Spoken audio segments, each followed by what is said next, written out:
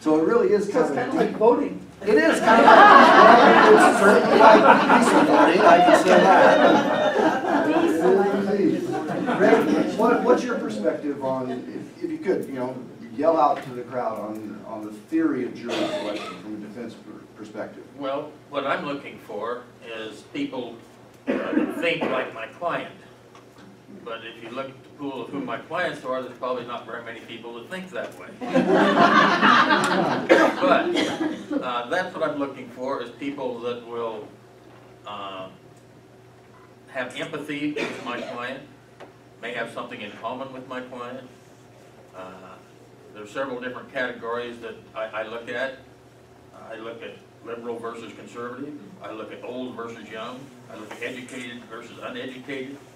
And all those factors come into selecting a juror that I think would be most sympathetic to my case. And as Bill was saying, when you get down to those last 2 or 3 preempts, it's the lesser of the evils. That's the only way you can say it, because you've got 3 or 4 people that you'd like to get rid of. You're going to get rid of 2 of them, so the lesser of the evils is what you got. How do you determine whether they're liberal or conservative or educated or not? I mean, with formal education, do you actually interview them in front of everybody? Or? Well, in major cases, the jurors all are required to fill out a jury questionnaire, which is usually, what, 8-10 pages? Yeah, it's different than the ones we saw here. It's a case-specific questionnaire, and it asks those kinds of questions. Education, prior employment. It really goes into detail. It asks what you read, what you watch on TV, things like that. Ask whether you or somebody you know has been the victim of a crime. Ask about your perspective on the criminal justice system. Ask what you think about cops. Ask what you think about prosecutors. You get some real interesting answers.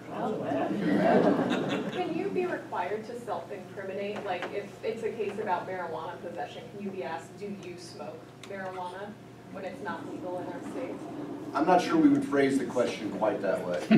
We would be more like, what are your thoughts on the use of marijuana? Artie Dosey's house, how do you leave? And should we adjourn to Pullman to have this? So many years ago, I was called, and I made it into the room and to where the interviews were happening, and I was not selected, and I was surprised that I wasn't selected, because I thought, wow, upstanding citizen, I don't have a criminal record, blah, blah, blah. And when I told my colleagues about it, they said, oh yeah, they never select university professors for juries. And I doubt that that's true completely, but I'm wondering if there is a bias against Educated. Depends on the case. Yeah. Never would not be the good word. In fact, the University of Idaho's president served on a trial jury last year. Now, that was probably a mistake given the result of the...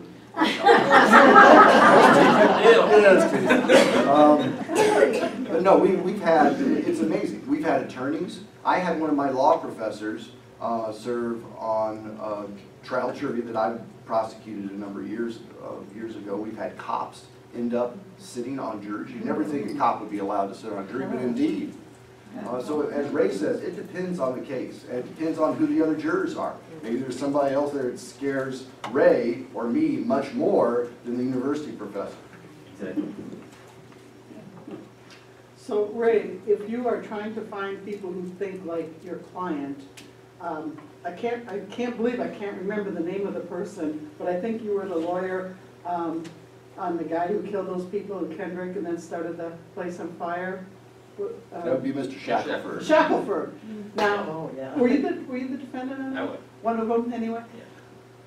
I'll bet you had a hard time finding people that thought the way he did. I did, especially all the people involved in that case, or virtually all the people in that case, were from Missouri, including him. And they think different than we do.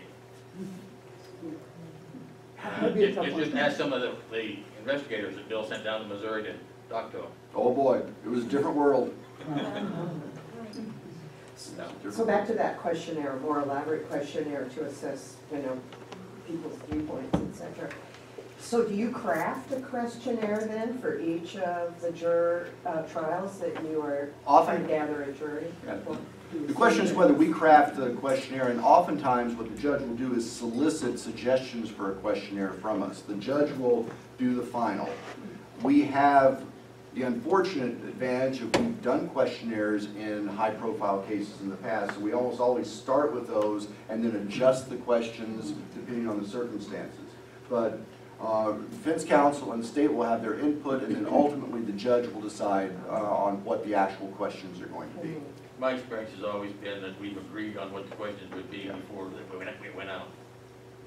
Yeah, we all want to know basically the same thing, we just want different answers.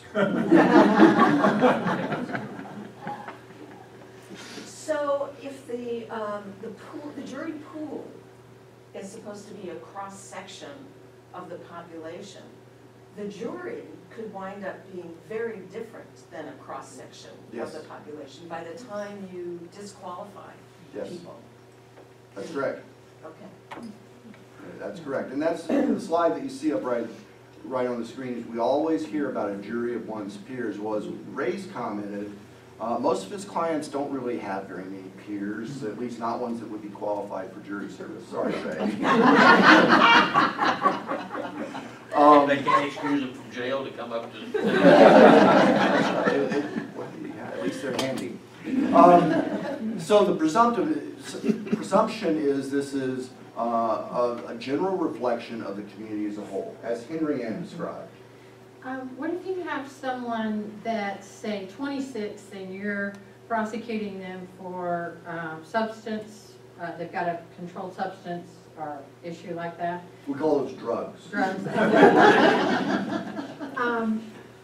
The law doesn't state that you have to have peers as in their same age. I mean, you could end up with a jury that's all, 45 and older, Sure could. and that's not really a jury of your peers if you've got this young person being judged by people that are much older. You're absolutely right, and there's nothing I know that we can do about it. And if you look at the constitutional guarantees for juries, the word jury of your peers doesn't show up in the Constitution. We saw those first couple slides. It says an impartial jury.